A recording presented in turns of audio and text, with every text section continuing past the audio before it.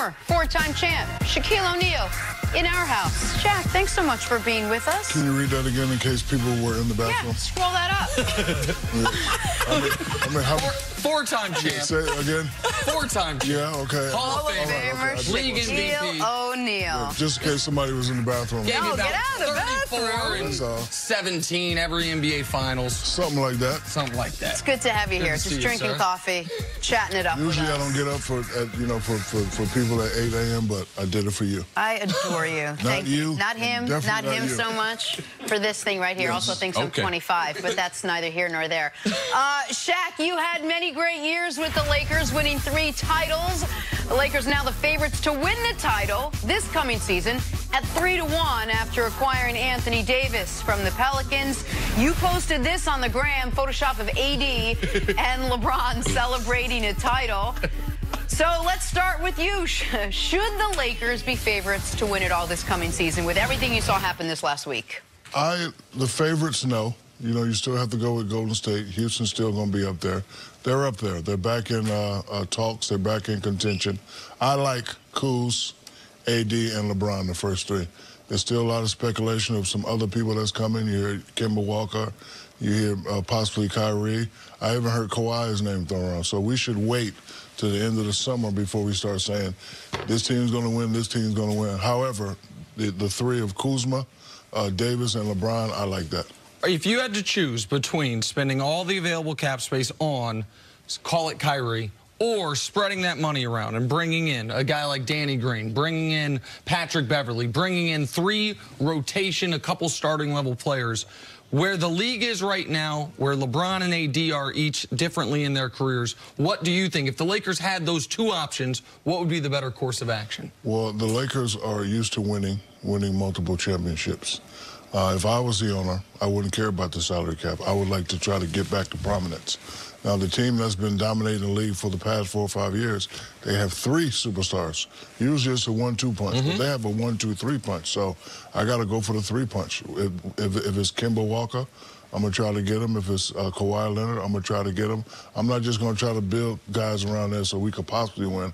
I'm going to guarantee we win like the Golden State owner did. When he said, okay, we already got Steph and Clay, I want to guarantee a couple more runs. Let me go out and get KD. So, me, if I was the owner, I would guarantee that we would win. And it's only money. Hey. Sure. Well, if it's you, Go it's over the only cap. money. It's only money. Well, let's take it just one step back. What was your reaction to getting Anthony Davis in the first place? I knew that it was going to happen. I thought it was going to happen last season, but it didn't. You know, things got a little messy. But I knew it was definitely going to happen because, you know, both sides kept pushing. And, you know, New Orleans waited, and they felt they got what they wanted for Anthony Davis. So now they have a young nucleus with Mr. Ball, and they got the Zion kid coming in, and they still got some pieces there. But they're definitely a young team. But I knew it was going to happen. And hopefully he can, you know, live up to that pressure. Because it is pressure when you play for a prestigious organization. I remember when I first got there, first thing Jerry West did, he sat me down in the stands, and it was beautiful how they set it up because the building wasn't really lit, and then the lights come on. No, first he said, listen, I know you like rapping and doing movies and doing all that stuff. All that's good, but when it's said and done, you could either be a bus or you could be you see the light on Magic. You see the light on Wood. He said you could be one of the greatest players and your name could go up there. So that's the type of pressure that he's on. So, you know, we've been letting him slide by not making the playoffs now, but now you got to win now. Well, people may forget, our younger viewers may forget, but before you got to the Lakers, you were in the discussion to be the best player in the league already. You'd been to an NBA Finals. You had super high-level success already. You had knocked Michael Jordan's team out in the playoffs. I know the NBA burnt the tapes and pretend that series didn't happen. Right. It happened. You guys beat them.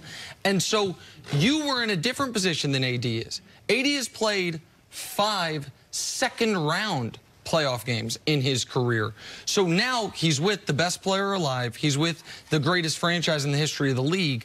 You just touched on it, but can you talk about what that pressure is for a guy who's been playing, not in obscurity, but in New Orleans without real expectations? Chris knows this. When you're deemed as a great player, you're expected to win. And no excuses. Nobody cares if you're hurt. Nobody cares if your other teammates ain't stepping up. You're expected to win. Now in L.A., when you go to L.A. and you play with the best player in the world, you're expected to win. When you play for a franchise such as Boston, L.A., even Miami Heat, you know, you can throw it to them, and Golden State, you're expected to win. Ever since LeBron was 14 years old, I've been very close as far as the people around him was very, very aware. But when I came to Cleveland, I was there doing an event. You were LeBron's teammate. And you gave me some of the greatest insight I had ever heard about LeBron. You were the first person I ever heard say that he was a basketball genius. He was a savant. You were talking about how he memorized the certain sets and would call them out. Even the coaches, sometime he was ahead of the coaches. In practice, he would call out things.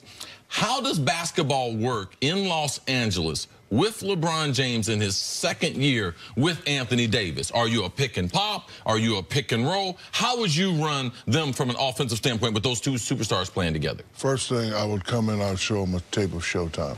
So this is what L.A. basketball is all about. They miss a shot, we running. We ain't calling no plays, right? That's the first thing I'm gonna do. So I want everybody to get in perfect shape because we running. Now, if we got a run set offense, LeBron gonna have the ball, pick and pop. You know, we're going to give Kuz some touches like that. You know, Kimba's there. We're going to let him go to work. But, you know, a lot of times when everybody's in the same flow, you don't run plays. Like, if you know anything about the triangle, our rules was you miss, we run it. Slow it down, get it in the Diesel, cut, boom, boom, boom, boom, boom. They start hacking Shaq and Diesel.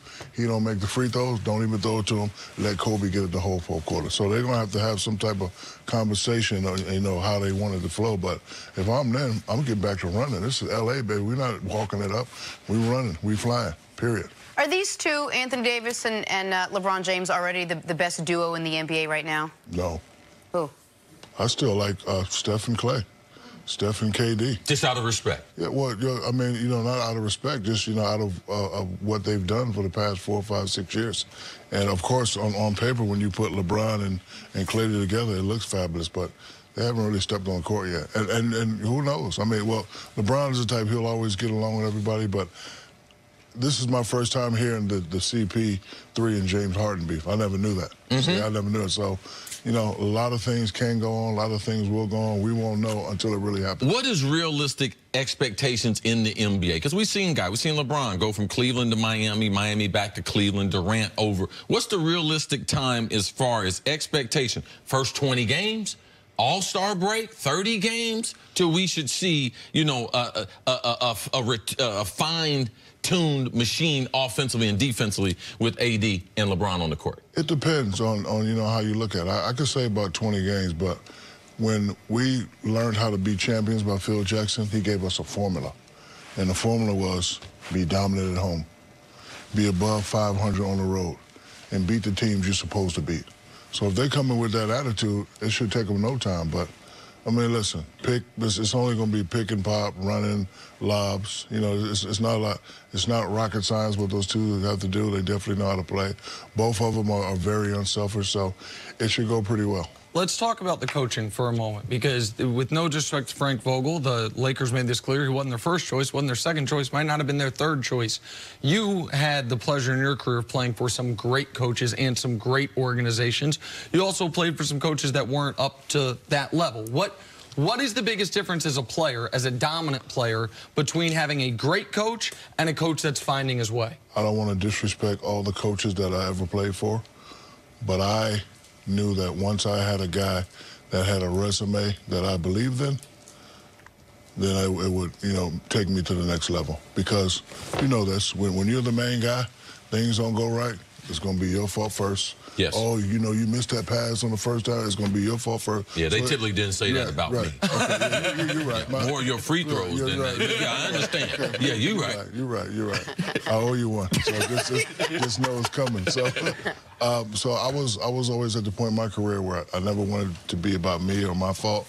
So a lot of times when coaches would say something and I knew that you really don't know what you're doing and I would do something different, once I played for a guy like Phil Jackson, I'm like, okay, I know he knows what he's talking about because I seen this exact same thing when he was with the Bulls. Once I played for Pat Riley, you know, the great Pat Riley. So once I had coaches that had that resume, I was able to get it done. However, I mean, you know, Tyronn Lue didn't have a great resume when he coached LeBron the first time, and they were able to win. So maybe I was wrong in my thought process. So, but Frank Vogel is a players type of coach. You know, he has great rapport with the players, and he's going to let LeBron do what he does. And LeBron always plays the right way, so it ain't like a guy that dribbles 150 times and, you know, tries to take over the game. LeBron's going to be running, kicking, doing all that stuff. Shaq, you spoke glowingly of the Lakers organization this morning. How much did what's happened this offseason, the last couple of months, surprise you, if at all, between what happened with Magic Johnson and the way Magic Johnson and Pelinka's relationship sort of soured and the head coaching bungle, if you will? How much did all of that sort of surprise you? It's not that I was surprised. It's just about business. A lot of times when you're dealing with business, you can't take things personal. Like, I don't take what he said personal when Randy Moss is a better receiver. Oh! Got him. Got him 1-to-1. Be like, can we race you? That's very good. That's very good. I like that. All right. 1-to-1. I'll keep score. It's business. I wasn't there, so I don't really try to get involved with he said, she said, but I thought that Magic Johnson was going to be treated a little better. All right, so let's talk about the dominant wing player, big man. This is something obviously you have enormous experience with. You won your 4 championships. Kobe was there for all 3 of the first 3, and then you and Flash when he was young D Wade. And I don't think the world knew quite how good he was. And you were an MVP the first 3 times, an MVP candidate the championship with Miami Heat. What's the hive mind? What's the synergy these 2 guys need to get on the same page on in order to unlock what I think you and Kobe, you did unlock certainly that 2nd and 3rd championship, but that first one, you were the dominant force. Kobe did his thing, and the beginning of that second season. We both were dominant forces. You just have to understand when it comes to me, I got to do what I got to do. I don't feel comfortable with myself unless it's 30, 15, and all that. But the times in 4th quarter when I wasn't stepping up, we all know what he did, right? But it was